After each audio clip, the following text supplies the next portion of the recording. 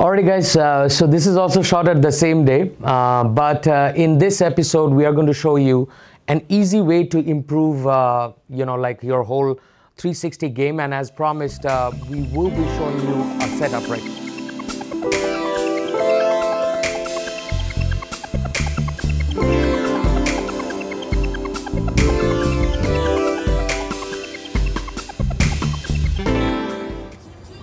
So your first step is to go to your settings and change your ISO.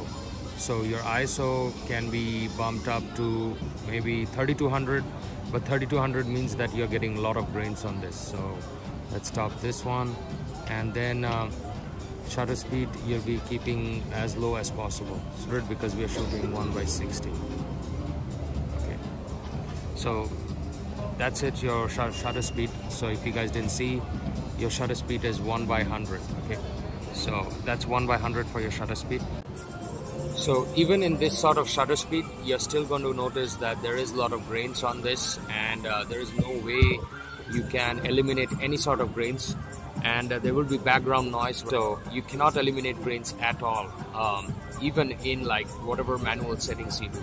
So that was your step one that you could have done from the camera.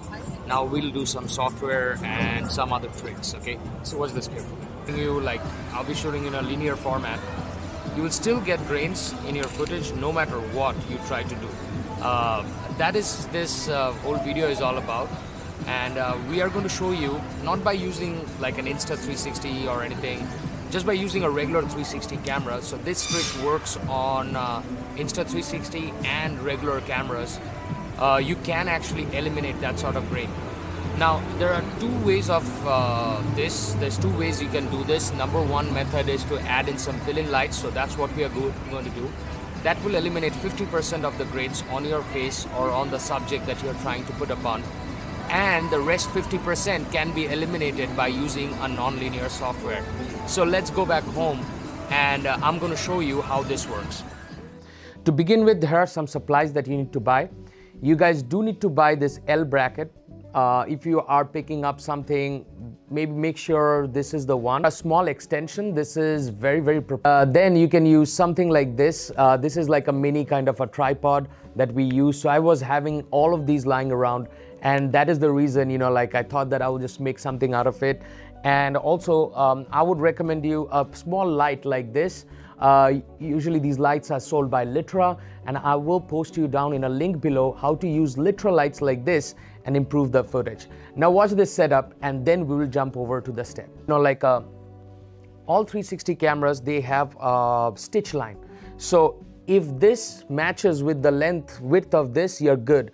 And as closer as it is to this setup, you will be actually safe to not get any sort of glitch or anything.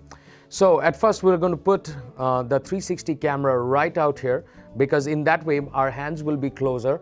So let's attach the 360 camera. I'm using the Rylo stick because at the below of the Rylo will be the Litra light. So hold on a second. All you do is connect this.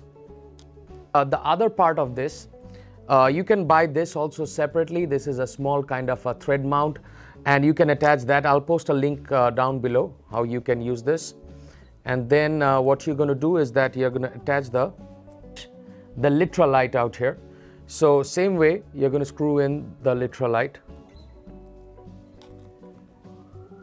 So now you will see at the bottom there is another mount out here. So what you're going to do is that you're going to take this, and then you're going to connect, and then you're going to connect this like this. Okay, now once this is connected, you will get a setup like this. You can leave this if you want out here, and you do not need any sort of stuff, because you can actually literally vlog, or you can actually post your stuff like this without even doing anything.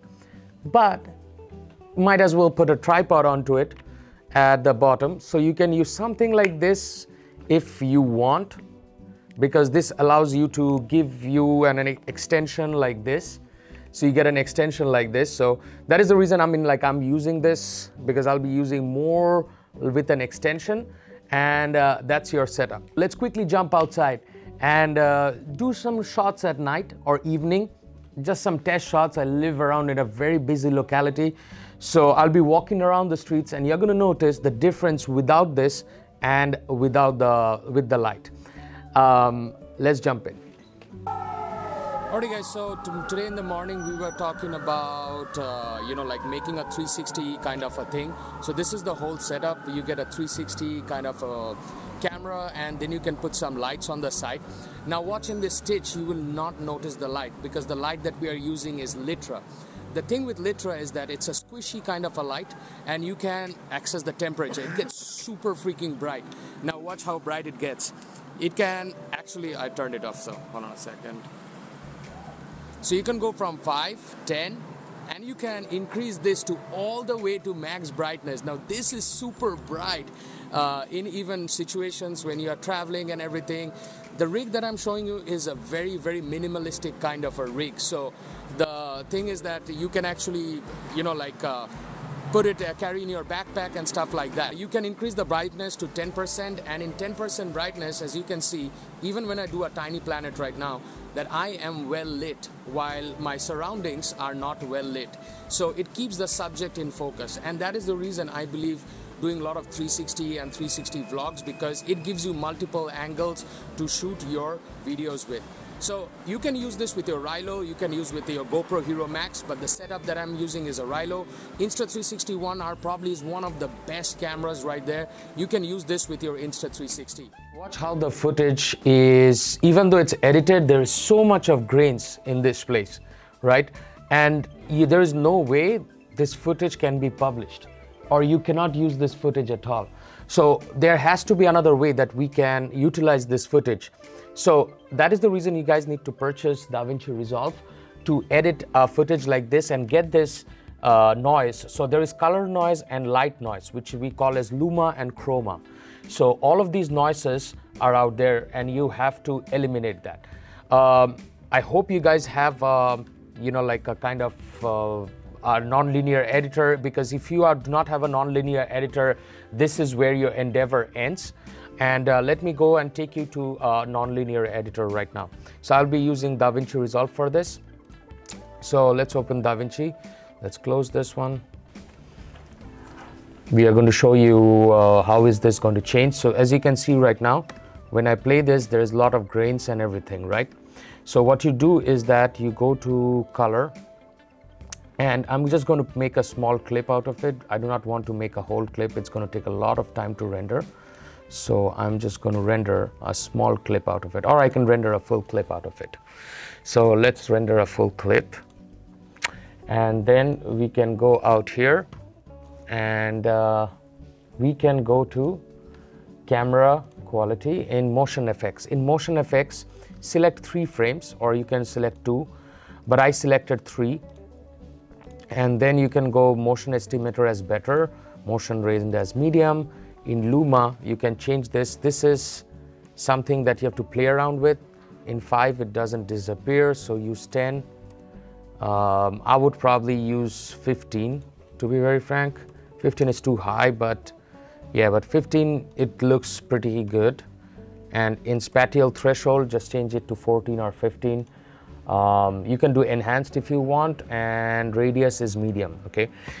Just that, and there is no need of color tweaking or anything, okay? So in deliver, just go out here, go to YouTube or any other format you want. I just put it in like a 1080p format. H.265 is the quality that you guys are looking at, and then add to render, select save the movie on top, and then start rendering. Now I've already rendered this for you guys, so let me exit. So now watch how everything has changed in this video that you are seeing right now. Everything is clean, there is very less noise, and in that way what happened, I maintained the colors. The colors are not, like fading away here and there. There is no, like distortion. There is distortion because of the 360 thing, but there is no problem with grains or anything. So this is one way. The other way that we will do is that we will again shoot some night footage, and we'll try to change night footage. This is actually a very low light situation, and I think this is the best way to improve your 360 videos rather than directly importing them to DaVinci Resolve. Alright guys, I hope you guys learned something today and how to use 360 videos in your daily life, how to use 360 videos and edit them properly so that you guys do not get any sort of grains. Yes, it's a time-striking process, but amount of shots that you get from a 360 camera, that is the thing I always love, the 360 cameras, because now these 360 cameras, like the Insta 360 1R that you saw in the previous episode, has amazing quality of audio, and audio was very tricky. Light, we will decide that later on, because not a lot of time we are shooting in a very low light situation. But if you're shooting indoors, I think this trick will help you out in a non-linear editor. And if you're shooting outside and you are doing this for YouTube or professionally, I think this rig is going to help you out, because you do require a little bit of light that is actually going to do a fill-in job and is going to keep you in focus compared to your background. And hence comes this rig, because if you make a rig like this, you will see that nothing comes inside in that the 360 stitch, and as if you are vlogging with an invisible light.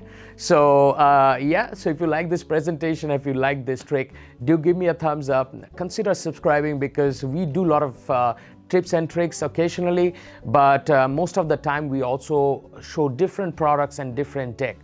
A new chapter has opened in this channel since we changed the channel from Opinions Matter to Techado.